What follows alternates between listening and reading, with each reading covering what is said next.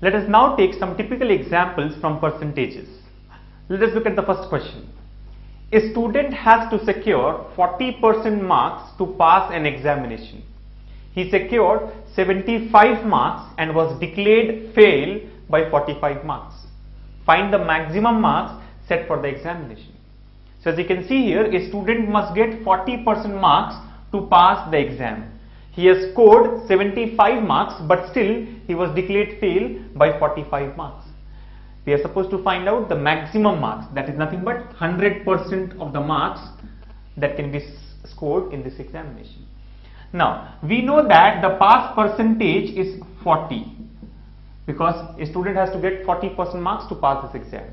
Now, he has got 75 marks and he failed by 45 marks. So, very clearly, this 40% should be equal to 75 marks plus 45 marks.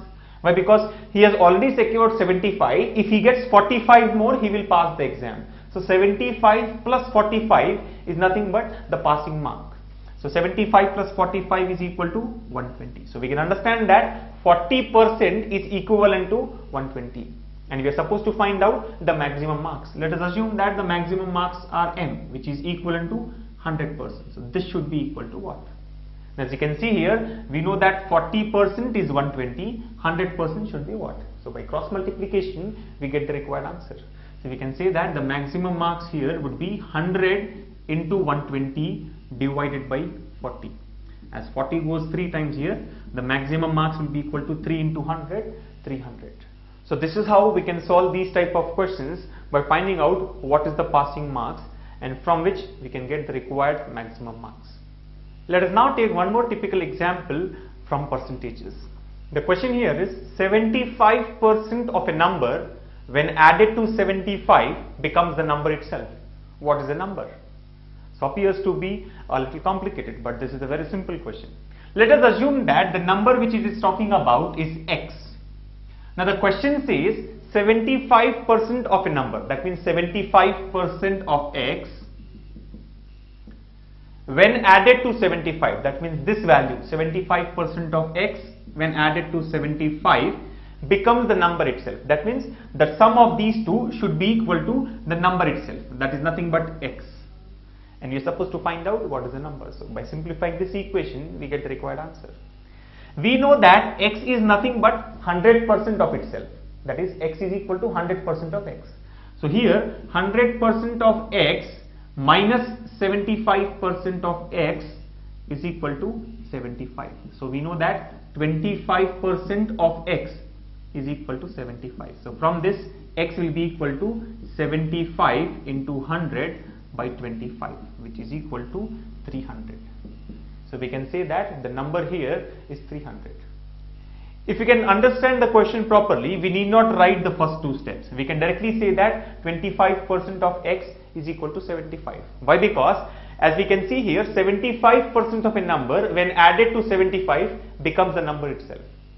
We very well understand that 75% of a number should always be added to 25% of that number so that it becomes the number itself. So very clearly, this 75 here is nothing but 25% of this number. So we can directly say 25% is 75 and 100% is equal to what? Or the number is equal to what? And by cross multiplication or taking 25% on the other side, we get the answer as 300. Let us now take one more interesting question from percentages.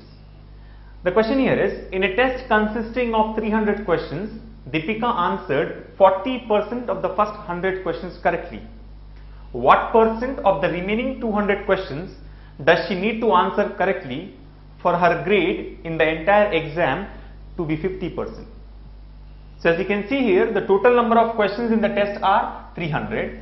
Deepika has answered 40% of the first 100 questions correctly.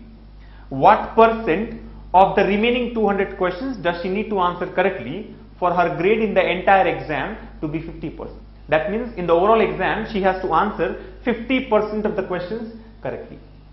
Let us first understand what should be her overall performance. Overall, it should be 50% of the total number of questions, as it is given in the question that her overall grade should be 50%. So 50% of the total number of questions, 300, will be equal to 150.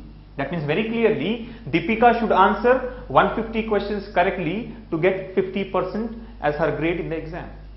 Now we know that she has answered 40% of the first 100 questions correctly.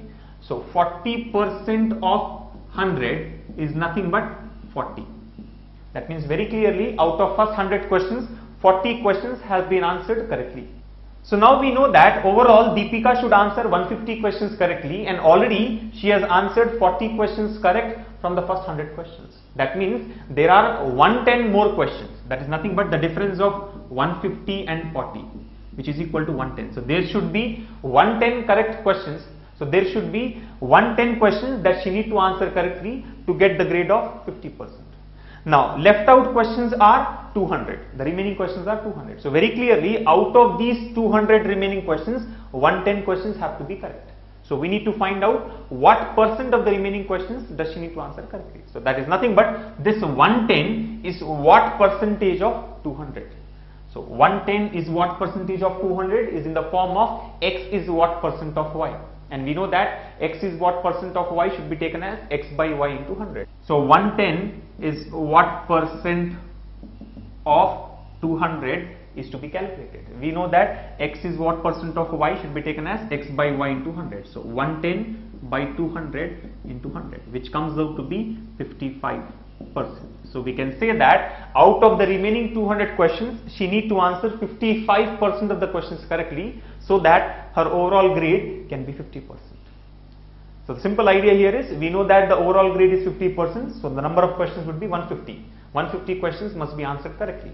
Already out of first 100, she has answered 40% of the questions correctly. That means 40 questions are correct.